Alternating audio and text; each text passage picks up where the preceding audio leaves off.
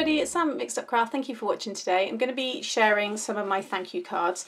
The actual cards itself are just a normal top folding landscape card, really easy to do. But the main focus I wanted to share was using the We Are Memory Keepers alphabet, mini alphabet punch board. I have had it for a long time, I've had it over a year, and I did use it for my 2018 calendar, my large calendar, which I'll link in up here, just so you can see how else I've used it. Just seen there I've got some glue on my nail, which is bugging me. So I just thought I would just show you these ones. Now I've already started doing a few because I've got a few that I want to send out, but I just wanted to show you all the different variations, and then I've done a big thank, and then I've die cut the U, which I've done separately in the same colour cardstock. So whatever the card base is what I've die cut the U in. And the papers that I've used I'll share in a moment, because I've used two different paper packs. That one there you can see looks really nice. Catch me in the reflection there. Love the rose gold, I think that looks really lovely. And that's what I done my 2019, my New Year's Eve card was with that feather background. I think that's one of my favourites. And there's a nice silver one there as well. And again, that's the gold, and another rose gold one there. So that's what I'm going to be doing. But like I said, I just wanted to really share the mini punch board. So the mirrored cardstock is these ones here. So it's the Dovecraft Premium Mirrored card, and you've got the gold, the rose gold and the silver. We use these a lot. They are really nice actually. I did use them before I was on the design team. They're really thick, 240 GSM, so you can use them as a card base as well, as long as you score and burnish, but they would be nice as card bases. So again, all those links will be shared over on my blog. The papers I have used are these ones, so the Forever Free and the Mariposa. Really, really nice. Again, I've used the 8x8 because you actually use the full width of this for the cards, so it's a good way to use up. If you've got any 8x8 paper packs, then this card size is a good one for using those up. Okay, so this is what we're going to be using. So this is the mini alphabet punch board by We Are Memory Keepers, and it's a really handy little tool, and it's good if you are maybe starting off and you don't have any dies, or if you don't have any large alphabet dies, then this is great. And also if you just don't have dies, you don't do that kind of, you do card making with maybe decoupage and pre-cut things, this is quite nice to have as an addition, because you don't need a die machine or anything for this. So I do like it. You also get the mini alphabet punch board book, and through this it shows you how to make every single letter of the alphabet, including numbers, which are at the back as well. So again, I'm going to talk you through what I've used for that one, and then I've got everything I need. So let's bring in this here. I don't need to get all of that. Pop that to one side. So the card itself is a slightly different size to my usual, and I'll talk you through the envelope size you would need for it as well. But this is the card base, so it's a piece of 8 by 8.5.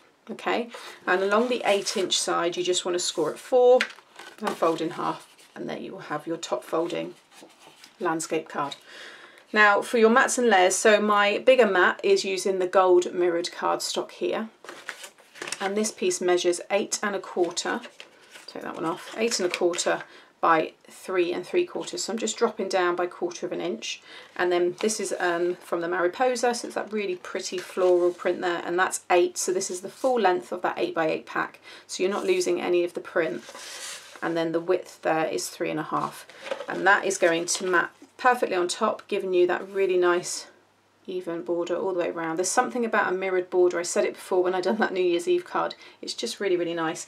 And then set against the green there, you can see you've got that same border, like so. Okay, so I'm going to get all them stuck down in a minute. Now for the inside I've got this cream piece, and that measures the same as the gold, so you would need to do that again in cream or white, whatever you're using, 4 by 3 3/4 by 8 1/4. And I always say, if you're using a cardstock and it maybe isn't very thick, cards when you're doing a lot of mat and layers are perfect, because they create then the strength for your card. So although this is a 216 GSM weight that I'm using for the card base, by the time I've added on that 240 GSM of that, you know, the gold, the gold mirrored card, and then this here, which again is a nice thick, it's about 160 GSM. you've got already a really thick card, and that isn't, I mean, you can see them here anyway, they would stand on their own, but they're really, really strong, nice solid cards. Then I've die cut this little U, and I've die cut it 3 times and then just stuck them on top of each other. So you can see there I've now got this thick little, almost now like chipboard embellishment, and that just sits nicely on the top. You could stamp the word U, or you might, you know, obviously use this in a completely different way. I've also got some bows because I was playing around at the end, and these are paper bows. So this is this like, I'll grab it in a minute actually and show you what it looks like.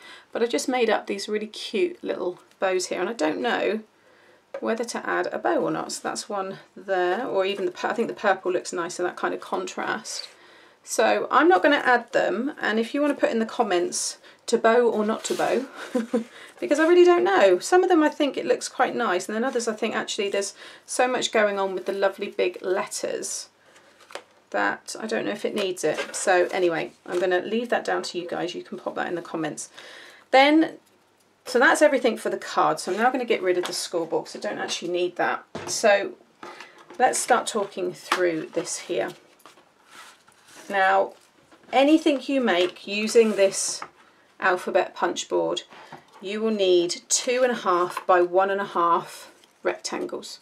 Okay, doesn't matter what you're making, that is the size that it will give you. This is the size letters or numbers that it will give you, and these you can see fit perfectly into this little space here. Now it explains all of this in the book.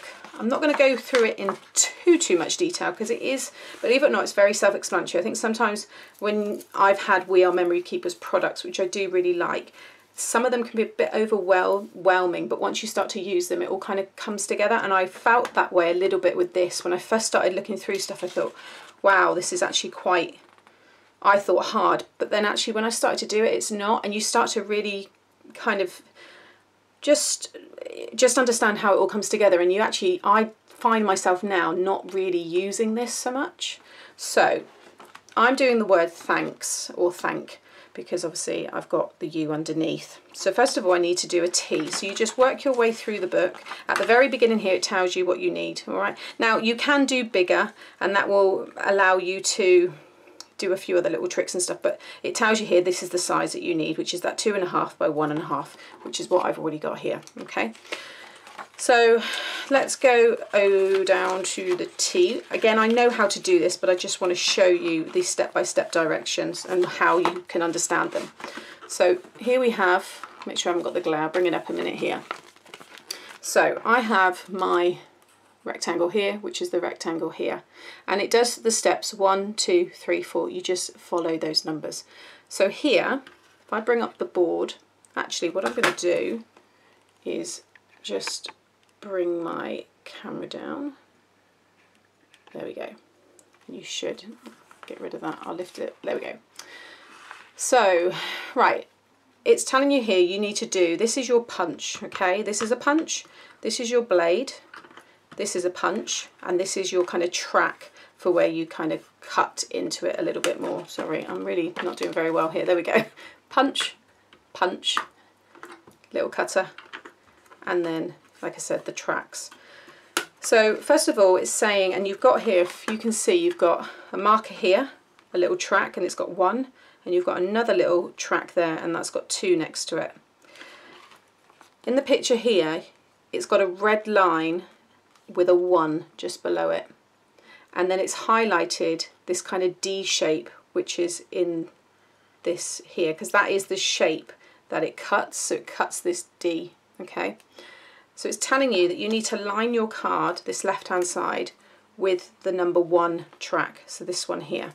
So if I pop that one in, like so, and punch. Okay, now it is quite a strong punch. You do need to put some force onto it. You may want to use your hand or the side of your hand. I know lots of people, you know, have different ways of doing things like that. Now when I take it out, you can see there what it's done, and you want it to have, you know, gone off the edge there, because we're going to be cutting that away in a minute. So that's the first punch that we've just created. Then when you go to step 2, you'll see here it's gone grey in colour. That basically means you flip it over. Now there is a small arrow there as well. So you flip it over, and you just want to make sure it now looks like this, so I can see that that D that I cut out before is now on my left hand side. And then again I'm going to pop it back in, lining it up with that number 1 and punch. And you can see now it's just a little bit attached, that doesn't matter, but that's what we've got. So if I flip it over, can you already see where the T shape is coming? Here's the top, and then we're going to have that section there all cut away. So the next part now is it's moving into this area, so we're going to start playing around here now. So it's got that 2 bits that we've punched out in that orientation. So I'm going to lift up this and I'm going to pop it in there, pop it down, and you can see now that that resembles this here. Just get that into focus. Okay. Now this is when we've got to do some cutting. Now if I bring it up, there are 2 red lines, one there and one there. You've got to cut down those 2 with the cutting tool, which is shown again in the image. So it does tell you everything. Once you get to grips and know what these things are, you know that this is a cutting section, and that's what this area is. You know that this is a punch section along with this bit here as well. So with this one here, you've got a blade on the top there, and then you've got a bottom little ball, and this is just the same as the X-cut cutting circles. So those of you that have got that, it works exactly the same way. So this ball here is what we're going to sit in the track and then allow that blade to cut. Now you can buy replacements for these as well. So I'm going to pop this one in, and there are 3 tracks. Sorry, there are 2 tracks, so you've got a bottom track and the top track. So I'm just going to sit this in. I can just make sure I don't want to get my head in, like so. I've put it down so it's within that clear punched area, and then you can feel it and you can hear it cut. And I'm going to go up to the top track and cut down. If I lift this up, you can see already that one's come out and that one. Now the one thing I would say with this is, I guess with trimmers, guillotines, scissors, cutting by hand, sometimes your cutting may be out. So it does sometimes go off, and if you can see here I've got 2 little bits there, but just with your snips you can just very easily go in and just tidy that up. And again, just like so.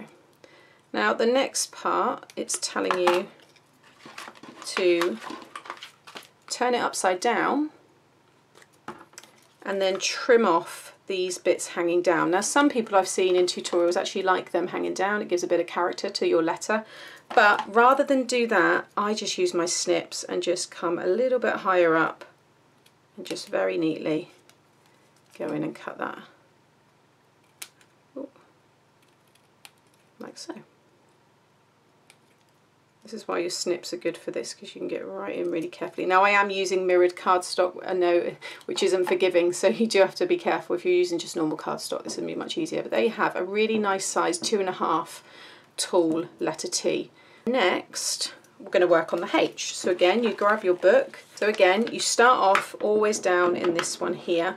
Now sometimes you won't use this one at all. So already you see there for the T, we never even touch this area, but I will show you. I'm going to go through every letter just because I think this is a nice way, you know, for me to share it with you and to have a nice product to show you at the end of the tutorial.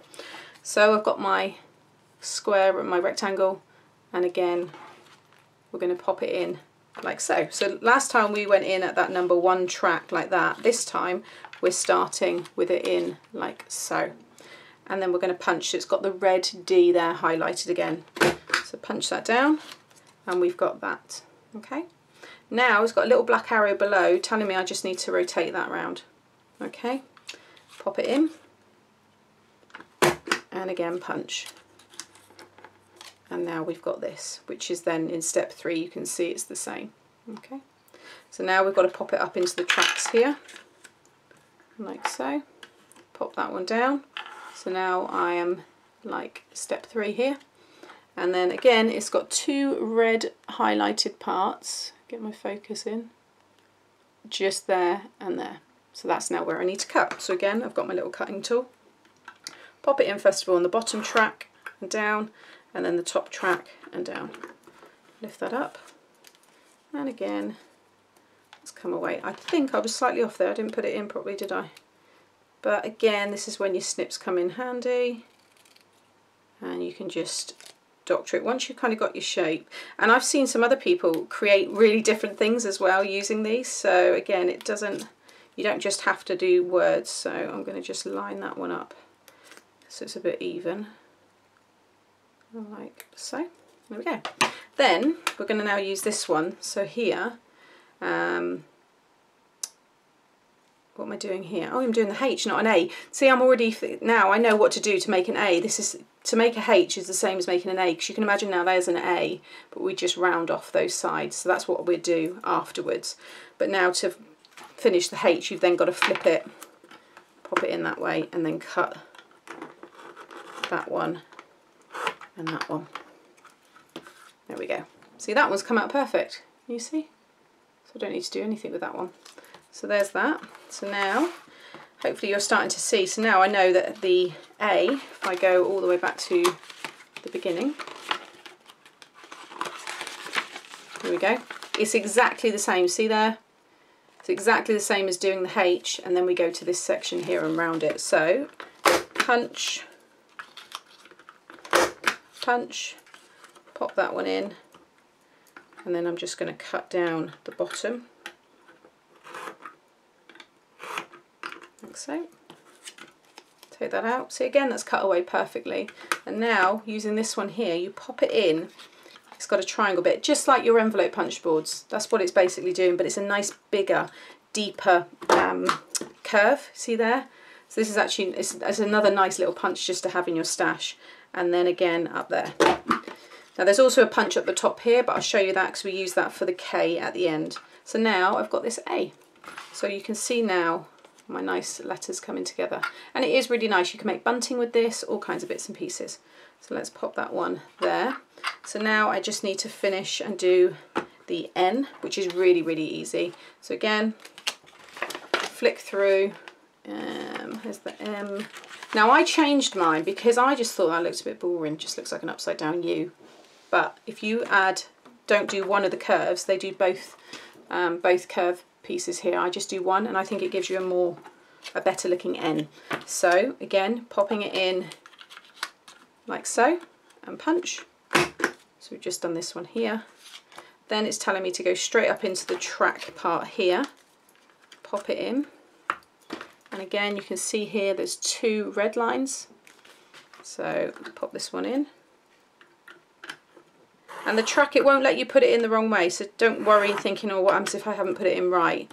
It won't let you put the blade side down. So again, I've gone a little bit off there, but like you can see, some are perfect and then the others do come a little bit slightly offset, but there you go. So it just looks like an arch. But if I now pop it in here and just do it on the right hand top corner, I think now it gives you more of a better N. All they've done in the book is they've then put that one in and punched that as well, but I actually prefer that like so. Okay. What else? What else? Oh, one thing I would say is that it does do kind of a bit of a mix of upper and lowercase. So I guess if you play around, you could make lowercase letters. So some of them you could, it wouldn't allow you for all of them, but like that is actually a lowercase N, whereas you've got uppercase H and A, and I guess the T, you know, is as well. So yeah, I would say if you're being really kind of scrutinising it, being a bit critical, that I think is maybe something they've missed on their part, because really the N should be going down and then up, just to kind of sit the same. But I'm just looking through now, and actually, yeah, it is all capitals. All the rest are capitals, apart from that one. I haven't taken any notice of it before, but yeah, and then you can see the U is actually just that upside down where they kept it, but I think that looks better as an N that way. I think it looks really kid-like, really babyish as just an arch. So yeah, I mean, that's just one little, I guess, it's not really even a flaw, but if you're really looking into it like that, then yeah, that's slightly odd, but that's the only one. Now we just need to do the K. So again, let me just go across. So this one starts off a little bit different. So we're going in here, it's got to go on that track number 2. So you're right underneath that punch. You can see that, so just make sure you really line it up. I think that's the thing, when I've been going through them, I'm doing it quite fast, so I've probably just been slightly out. Okay, so now I've got that. Now again, this one, it's gone grey, and we've got to flip it over and turn it upside down. So you want it like so, and you can see now that D is facing the right way, whereas that way it's up that way, now it's down that way. Okay, and again you're lining it up. The red line is on the 2 and the D is highlighted, so it's telling you you've got to punch. So again, pop that in like so. Okay, flip it over, obviously turn it on its side, and you want to make sure it's in now that orientation just there. This book's really shiny, so it's hitting my light like so. Close that down. So now it looks like this, and it's telling me you've got 2 red lines, we're going to cut here and here. So pop this one in.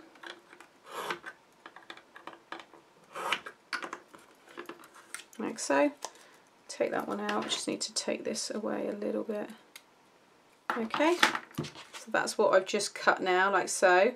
And then it's telling me I've got to rotate it like that. And then you want it to look like that. All you've got to do is make sure that you have it in the position for the next step. So now that's going in there, and I'm cutting exactly the same as I did just before. It is a lovely sharp blade. See, that's just come out perfectly. So yeah, it is hit or miss. You can see now. And then we come to this part here. So if I turn it, this is what I've got. And this is now when you use this part. And when you pop it in, there are 2 circles here that are raised, and the centre of whatever your kind of letter or number will fit within that part. Punch it, and it does this really nice, almost like, I guess if you put it that way, it's like a heart. Little kind of, yeah, dip there. I really like it. And again, I've used that on other projects before. Got a bit of glue there on that card. There we go. And there's your K. So now there is my thank. And I think they're really nice. I do really like them. So yeah, so really it is easy to do. Like I could go through now and whiz through that much quicker, because I do know how to, you know, you kind of, it's like a memory thing, isn't it? Once you've done it so many times, you do pick it up. But yeah, really handy. It's nice and small, it's not too heavy, and you do get 1, 2, 3 punches on it as well, which you can use for other projects. So let's come back up. Okay, so I will share all the links to this below, but you can just see them all there. Oh yeah, that's another thing you can do. Can you see here, if you want to have a little kind of flag tail, if you pop down the end, I haven't got any scrap card at hand and I don't want to do it on this one, but if I pop that in, if I bring it up here, there is these 2 tracks here. If you line that up in there, that's why these circles are here, because they will fit anyway. If you pop that in, so the circle's just around it, and punch it, it will give you that cool little flag tail. So that's a decorative thing there. I think that's the only, yeah, that's just all your numbers. That's it. I could go on and on and on, and I don't need to. So hopefully that has explained it and helped you a little bit, because some people have asked before and I've actually forgot. So now I've done it for you. So hopefully, yeah, it makes sense. So now we're going to just stick all this down. So I had already put my double-sided tape on the back. So I'm just going to stick those mats and layers on top of each other and just stick that one down like so. Okay, so when I've stuck my letters down, I have put them all on some foam adhesive, so it's actually raised up there.